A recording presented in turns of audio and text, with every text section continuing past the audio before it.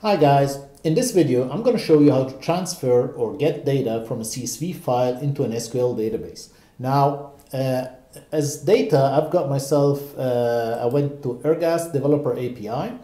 This is an API dealing with Formula 1, and the nice thing about it is that you can download the database tables in CSV format. That's what I did. It's basically a zip file which you then extract and you get these tables here. And what we're going to do, we're just going to import one of them into an SQL database. Now the easiest way to do that, especially with sort of relatively small data set, is to use an SQLIte database. And a good application for SQLIte databases is DB browser for SQLIte. I'm posting both links for Ergast and for DB browser in the description below. And this is an open source free application for for SQLIte databases, and we're going to be using that to convert our CSV data into SQL.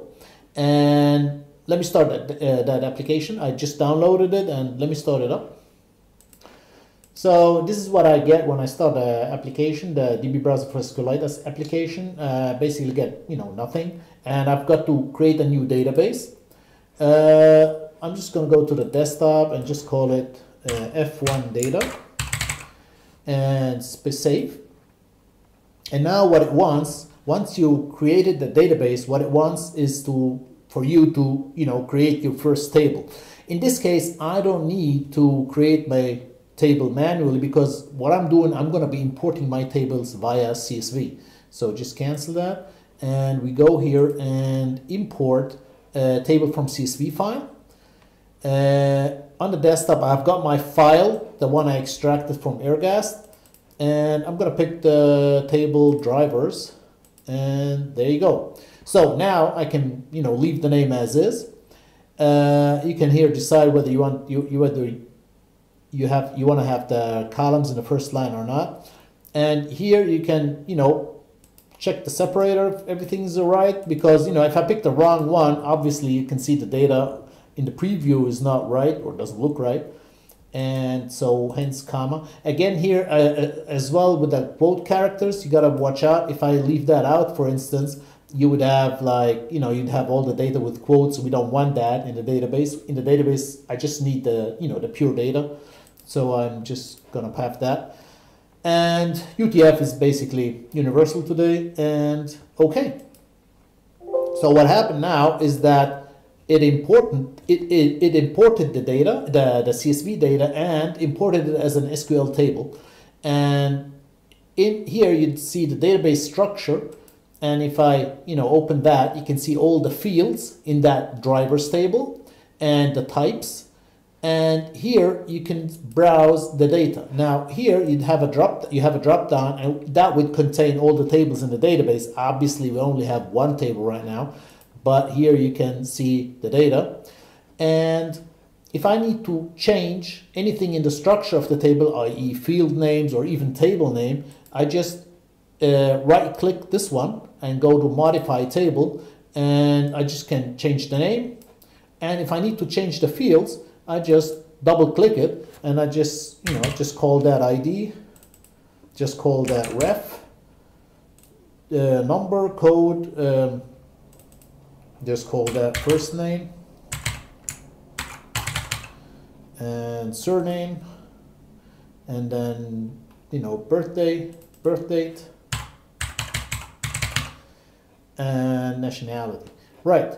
And I can okay, and then that would take over those changes I did. And if you see now, if you go to the structure, I'd have the modifications I just did. You can see them also here in the data view. And if you want to save the changes you did, just go to File, Write Changes, or alternatively you can go to Control S, same effect. It's the same thing as save in any other application.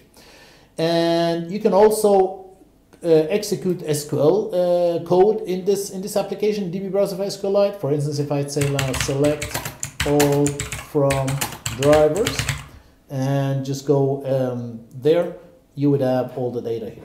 Now, the nice thing about the DB browser for SQLIte is not only can you import CSV data into your SQL database, but you can also export SQL code out of that. And the way you do that is basically file, export, and database to SQL file. We only have this table right now, and then just you can choose here whether you want to keep the column names or you have multiple rows, and go. And then we go to the desktop, just save it as drivers SQL and save it. And now the export is done, and the way that file looks is the following. So it looks like this. And if you're planning to take that data from that SQLIte database and put it in a different database program, let's say MySQL or SQL Server, whatever, then obviously you can change the field names, you can change the field types, and then here you'd have your insert code, which is pretty universal across all SQL databases. And that's it. So that's one easy way of converting CSV files into SQL.